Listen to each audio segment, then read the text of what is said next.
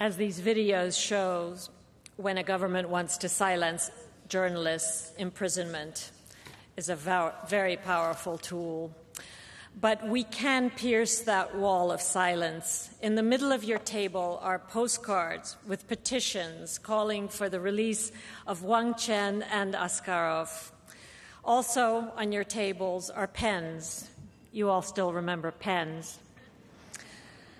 Please use them. Sign these petitions. Put the petitions back in the silver trays, and we'll collect them at the end of the evening and deliver them to the governments of China and Kyrgyzstan.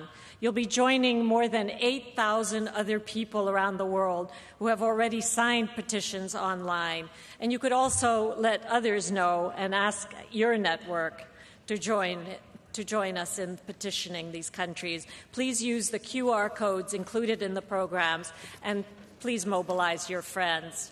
By raising the international profile of Wangchen and Askarov, we raise the political cost to the governments that keep them in such brutal prisons.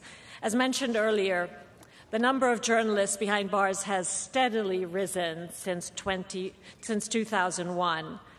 Turkey's title as top jailer is followed in rapid order by Iran, China, Eritrea, and Syria. The good news is that CPJ's advocacy on behalf of these imprisoned journalists really does work. This year alone, our efforts have helped secure the release of at least 42 jailed journalists around the world. Over the last 4 years,